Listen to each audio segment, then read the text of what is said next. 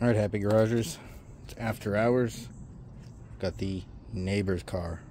I used to do a lot of work in the driveway, but haven't so much recently.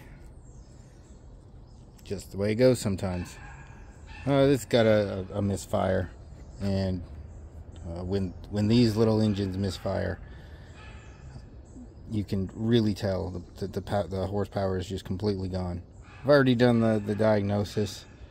I'll show you all how I did that in a bit. So the intake has to come off, which looks like an ordeal. It's not as bad as you might think. Gonna do the boot, gonna clean that like a lot. And here are the parts you're gonna need. So the first thing you're gonna need is your wife's vehicle to put all your parts on. So get your wife's car and just put all your parts all over the hood. I mean, it doesn't matter what part it is. Doing cylinder heads, on it goes. I mean, it's a nice flat surface. So here's the 4 ignition coils. Now I know only one is bad, but this car is like 120 or so thousand miles. Just do the 4. It's so much more peace of mind. And because we're taking off the intake, you got an intake gasket. Sure, you could do it without that, but it's inexpensive. Again, not one to question. That's the throttle body gasket. Again, I don't like doing, hey, I guess that'll work kind of fixes. I just like it to be fixed. Legitimate spark plugs. Don't go out and get the cheapos on Amazon or eBay or wherever. Like, oh, but the dealer said the spark plugs were $20 a pop. Like, these weren't that far off. I think these were like $12 or so a piece. They're expensive. They last 100,000 miles as long as the rest of your engine is in good shape. But yeah, they're just expensive. If you go out and you get the $5 AutoZone, oh, the parts employee said that they would work just fine. They're not going to work just fine. You end up with problems. So you just get the actual spark plugs. Don't have to worry about it. You're going to need the correct size spark plug socket. So these, a lot of spark plugs now are 14 millimeters or 9/16. Which, if you've got an old 5/8 spark plug socket, it might not fit your car. If you've got an old 13/16 spark plug socket, I mean, you're old. Get your grandson to do it or something. I got a little magnet. Torque wrench is a must. Going to do a little extra there, new valve cover, because that one is leaking, which you'll see in a moment. And power tools. Like, you can do it with a ratchet, but if you have power tools, use power tools. So I'm a set up over there. I lost my microphone, so it's going to be a little different. Alright, let's get rolling on this. I'm going to start by disconnecting the battery. Negative first. Always negative first. I suppose there are a few exceptions. Follow the repair manual, but 99 times out of 10, it's going to be negative first.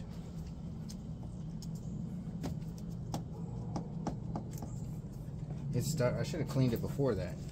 You can clean these before you remove them. There we go. My first plan of attack is going to be the intake hose.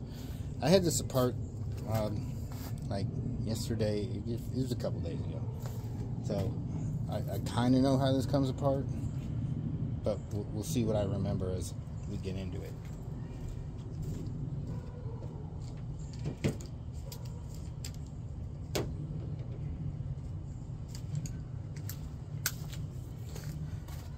So the very first plan, intake.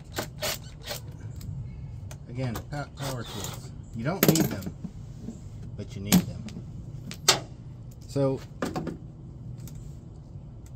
these guys like to get stuck and they like to crack.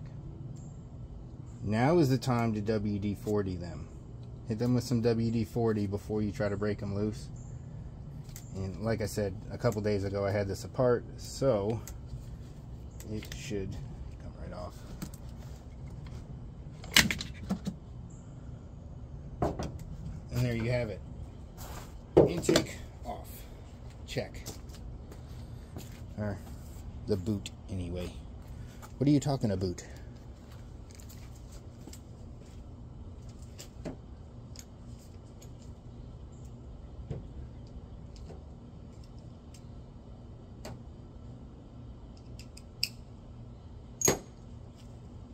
So the very next thing I'm going to do is pull off the throttle body.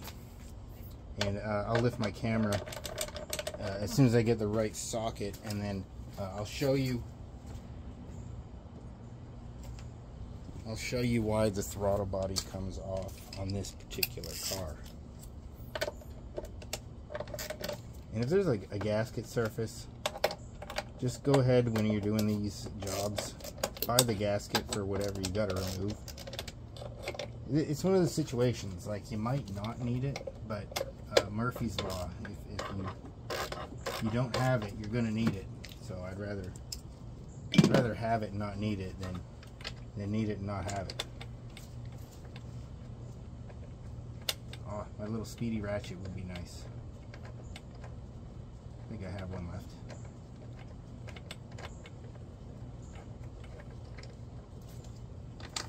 So I'm not going to remove this from the car. I just want it out of the way. That's what doing things effectively is all about. Sometimes you don't need to remove everything.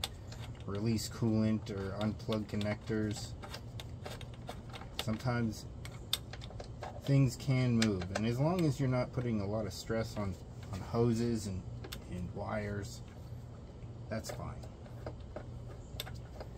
You'll be just fine. Hopefully this doesn't take too long to remove. I guess we'll see when I'm done pulling this apart and I start doing those jump cuts and pauses and whatnot.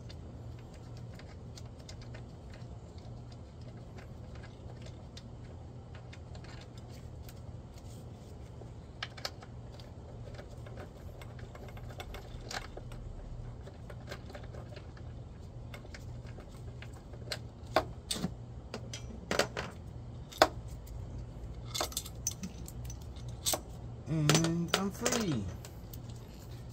So let me free that up. You see, that won't come off that easy. I promise you. Little pliers to move the clamp. Some WD-40 on the hose, and ever so gingerly with a pocket screwdriver. I mean, ever so gingerly. Get up in that area where it's kind of stuck. You want to go straight in line with this output, this nipple, in line with it, straight down. You gotta just push straight down. Be patient. Go a little bit at a time. Squeezing this with a tool, it's probably gonna break it. You might get lucky, but it's probably gonna break it. Alright, I'm gonna pause and move the camera to show you all the bolts.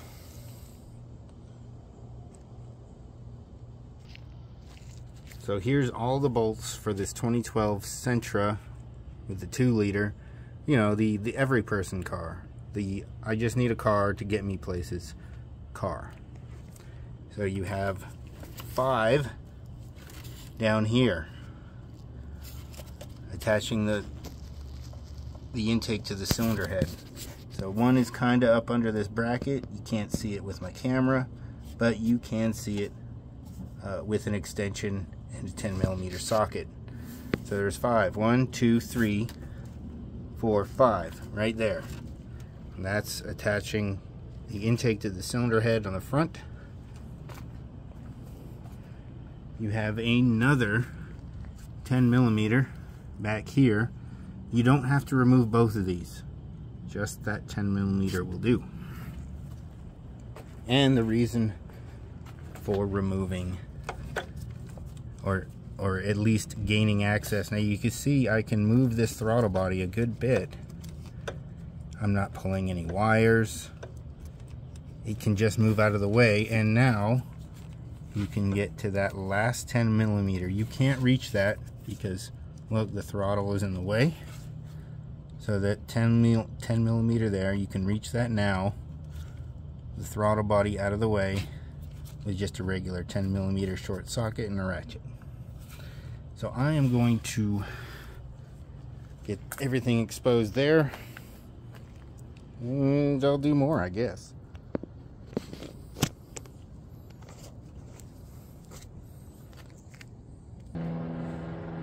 Alright, we got the government flying overhead in their little plane. So in order to get the intake from there to over there, you do have to, now you could pull it all the way out if you like, but a lot of guys don't like doing that. So I just pulled the dipstick out about yay much, which is I don't know, 3-4 inches,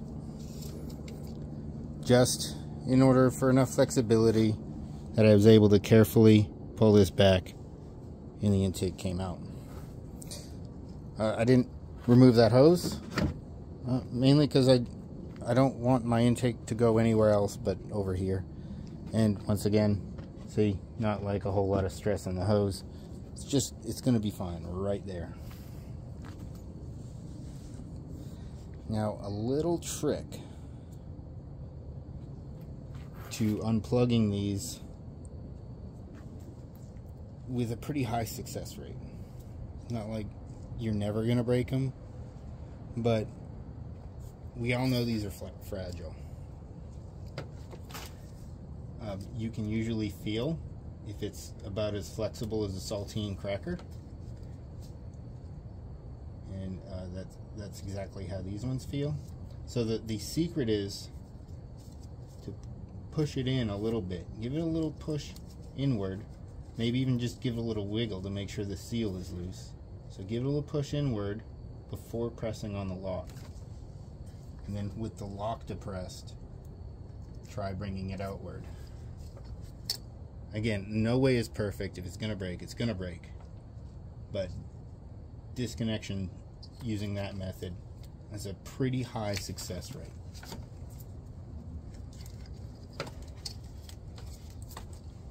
So I'm just going to get my 10mm on my power tool. I'm just going to use my power tool to bring these out. It just makes it much faster for disassembly.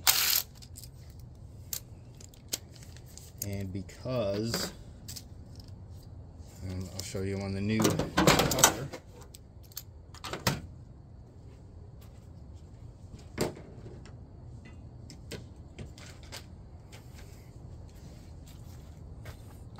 because these cars have a plastic valve cover, it's got these little brass inserts. Removing the fasteners with a power tool probably won't screw it up, but you probably will screw up these if you jam the fastener in with a power tool. Alright, a bunch of work done. As you can see, the coils are out, the spark plugs are out.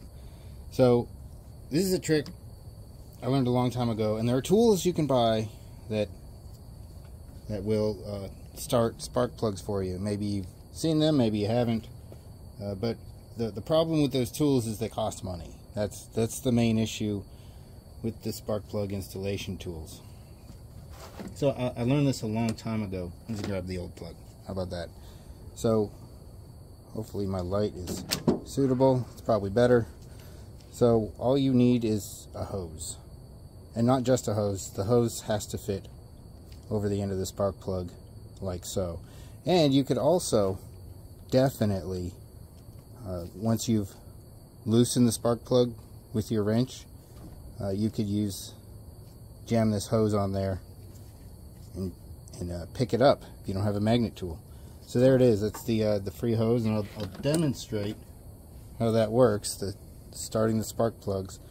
Because also these, you can't see, these plugs are very small. It's a 9/16 plug. So that's a very small shank, easy to break, easy to cross thread. But with the hose, you will not. It will bottom itself out. So I'll just get it started in there. You don't have to drop the plug in. You can hold the plug and it won't cross thread. It's impossible. You would have to get a super small hose fit onto the spark plug in order to cross thread it. So there you go. I can feel the hose now spinning on the spark plug. I pull it out and that spark plug is ready to torque. So I'm going to wrap that up. I'm going to put the new coils on, get this back together and running, and that will be that for the night. Happy garaging, everyone.